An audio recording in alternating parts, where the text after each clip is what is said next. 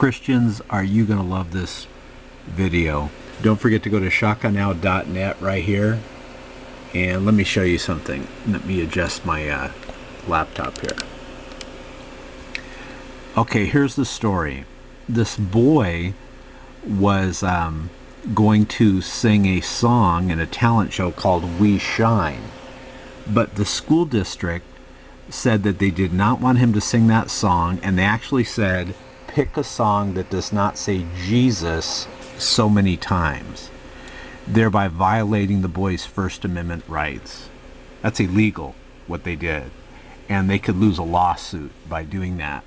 So, right here in California where I live, I've been watching this, and it says the Los Angeles, and by the way, click below this video and you could read the full article, but the school backed down because they were clearly discriminating against this Christian boy. It says the Los Angeles Unified School District has changed course on a policy that initially prevented a 5th grader from performing to a Christian song in a talent show. The school district allowed the student to perform in the February 4th show after facing a lawsuit filed by the boy's parents.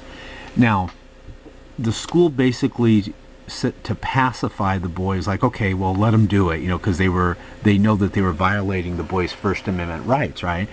But the parents were smart. They wanted the policy changed, and the suit moved forward in an effort to make the district change its policy, and the district did. So now you can sing about Jesus Christ, you could dance about Jesus Christ, and listen what happened. It says a lawsuit claimed Superior Street Elementary School violated the boy's First Amendment rights by telling him he couldn't dance to his favorite song, We Shine, look at this, because of its references to Jesus. Now, this lady, Geraldine Schubert, she's a nut job. She told his mother the song was offensive. That's unbelievable. And a violation of the separation of church and state. No, it's not. That's why the school backed down and changed its policy. By Geraldine Schubert saying that and stopping the boy, it's actually a violation of the boy's First Amendment rights. Now get this. The Los Angeles Unified School District had to change their policy because, thank God for the Alliance Defense Fund.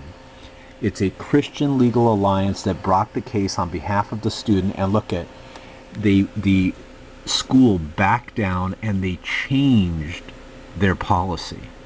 They changed it.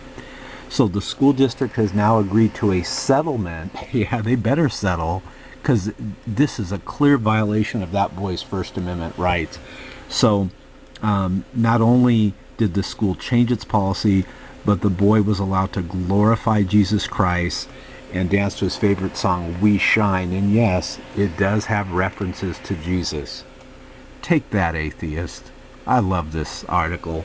California School District changes policy after trying to ban Christian song from talent show.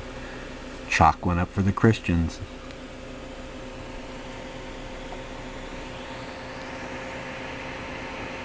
Oh, don't forget to go to right here. Let me show you my site. And you can chat with us about it. It's right here, shotgunnow.net.